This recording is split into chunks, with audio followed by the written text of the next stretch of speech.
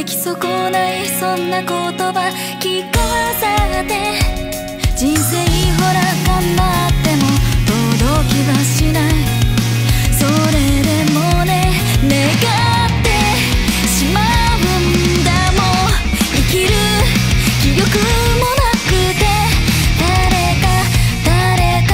僕をほら欲しがって手をかけてカレンデュラのその言葉首に巻きついてこの左胸の痛み消してよ僕を救うよって息を止めるんだって一生で一回いつか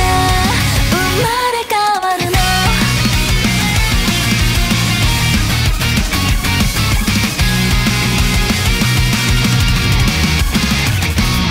みんなどうして楽勝にさ生きてるんだろう出来損ないそんな言葉聞き飽きたよ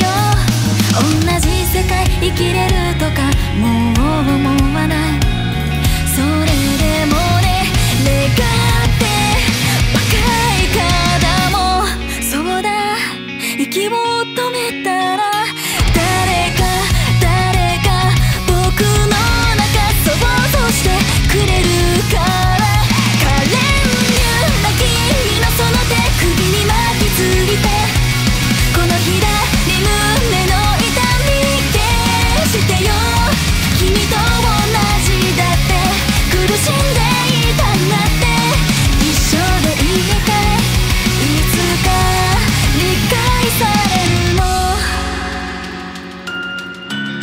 理解されるの焼ける